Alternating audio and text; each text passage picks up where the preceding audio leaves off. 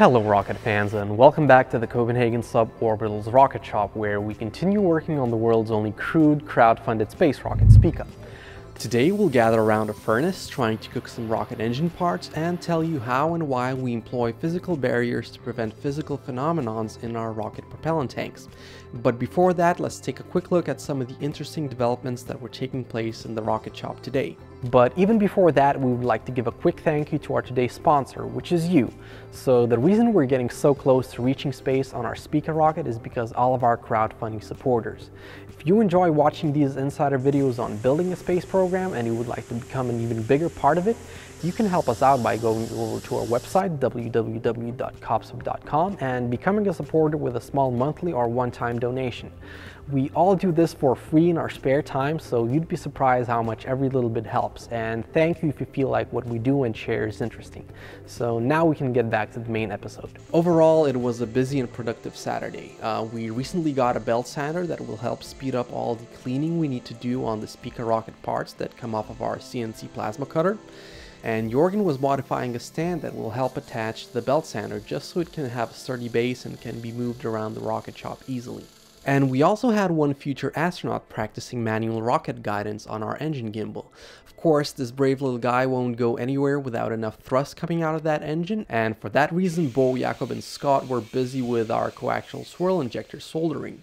You might remember from one of our previous videos that we received hundreds of machined parts from our German friends at Hering. After completing our own quality assessment on every single part, we can happily say that they came out wonderful, and we can move on to soldering nearly 80 of these injector elements that will make 4 different injectors for testing on our BPM-5 engine. These tests will validate the most efficient design for Spica's 100 kN BPM-100 engine, which means it is time for our final adjustments to our inert gas soldering process and start the mass production of these injectors. Hello everybody, and welcome to the Copenhagen Suborbital's machine shop today. We finally got these swirler nozzles going now. If you take a look all over the table, we have the results from all the visual inspections we did during the past couple of weeks. So all of it has been given individual serial numbers, each and every part. And then we keep full traceability on all of these parts throughout the process. So I just want to show you one of the very first results that came out of this. And that is a B-type inner swirler with serial number 393 and a, let's see, where is it? A C-type outer swirler with the serial number 282. And this one is actually the first of the swirlers that came out of this wonderful cooperation we have with Hering. The Germans were so kind to help us out with making all of these parts so that we can get our injector technology tested and verified. And right now we've gotten to the point where we need to put a lot of these swirlers together. I think we have a few hundred parts, and we need to make more than 120 individual swirl elements out of this. We're just verifying our manufacturing and soldering technique right now. But once that is done, then we need to leak test them. We can't have any leakage between the liquid oxygen side and the fuel side, then we risk something bad happening. And we also need to flow characterize all of them. Just one individual point, flow point for each of them, but we need to make sure that we have full traceability on all of this and that we know the performance of each of the individual elements. Then we can populate our drop-in injectors for the BPM-5, and then we can get our test going, or our hot fire test. So yeah, you can hear there's a lot of stuff going on at the rocket shop these days, so we're full at work with this. So this one is a nozzle that's been soldered already. This one is ready for soldering, and these 3 parts here are what makes up these individual swirlers. So they fit quite snugly. It's very nice German precision, this stuff. And when these ones have been soldered, we need to populate 19 of these into each BPM-5 injector and in excess of 200 into the BPM-100 injector.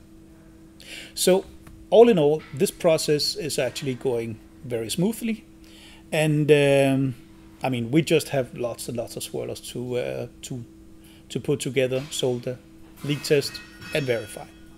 So, but I'm also sitting here with Bo, which is one of the ingenuity brains around making this a repeatable and high quality process, because we need to streamline this somehow. We need a consistent high quality through all of this.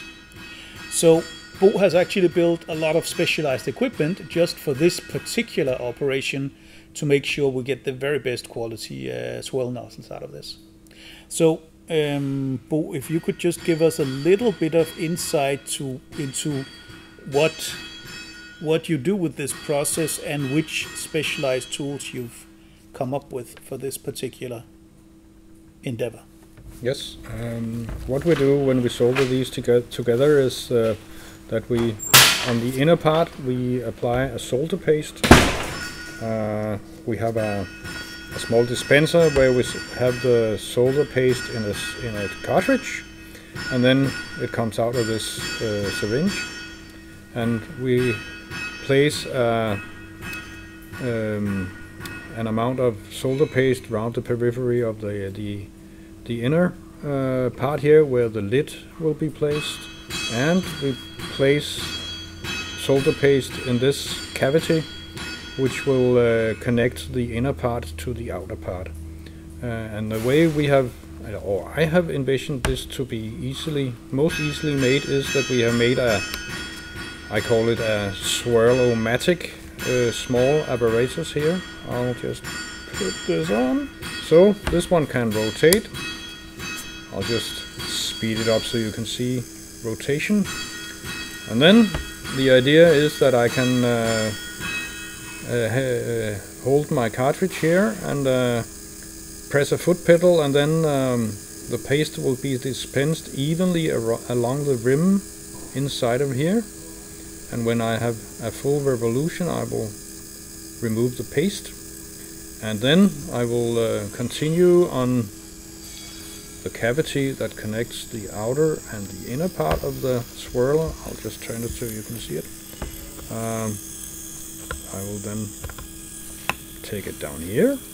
It makes it easier for me normally, but then I will apply paste while the swirl is rotating, and I can adjust the speed and the pressure in the dispenser to lay down an amount of paste that I find suitable. And when I have a full revolution, then I'll turn off the dispenser and we'll be done with pasta application on the inner part. And that's all the paste that has to be applied to this inner part. And then we can assemble the two simply by dropping it down into the outer part. We will probably have some paste, excess paste, being squeezed up on top of this shoulder, but that'll be removed. And the same when we place the lid in the central part of the inner part. And I use my little stick here to press it down to have it compressed sufficiently before we put it into our soldering oven or apparatus. And then just to see exactly how consistent is with this, we have a very, very, very fine scale here. So there is we just weigh the parts before we apply solder paste, and then we weigh them afterwards, and in that way we record exactly how much solder paste was applied to each of these nozzles. So it's gonna take a while before we get done with about 100 of these this time, and definitely much more of them in the future. But as far as we can see, this process here is going really smoothly, and we can't see any blockage or stopping blocks or whatever. So it's just getting these ones done so that we can go make some fire again. Over at our Sea Launch Marine department, Scott and Ufa continued to repair our recovery boat, the DSC rib, and lastly John made some good progress on the Spica propellant tanks, as Jakob can tell you about. We're standing here with 3 out of the 4 so close to being finished end caps, which means that we're ready within just a week maybe to start building our Spica propellant tanks. The way we've done these end caps is that we basically did everything we did to the end cap, we did that and finished them. So once we actually have those finished end caps and weld them onto the cylindrical section we did with the long seam welder, then we don't really have to do anything more than the tanks are done. So there's been some interest into what these things here are. It's basically like a big cross we have in the bottom of the end cap here. And this is known as an anti-vortex baffle. Now, you know this effect from your sink at home, where the Coriolis forces ends up making a vortex around the drain in your sink. And that will happen everywhere, and it just happens by itself. That's just the physics of Earth. On the other hand, that can have a rather unwanted effect on rockets, where you're trying to drain the propellant tanks. Because it's drained rather fast, this vortex can actually become substantial. And you can actually end up, theoretically, in a situation where you still have propellant inside your tank that's basically just rotating around the circumference while the drain in the middle runs dry. So these large baffles here are just designed to take the energy out of that vortex so that it drains uniformly into the outlet port of this tank, no matter what happens during flight. So as always, thank you for watching and supporting. If you don't want to miss any of our future updates, make sure to subscribe and ring the bell so we can see you next time when we get one step closer to space.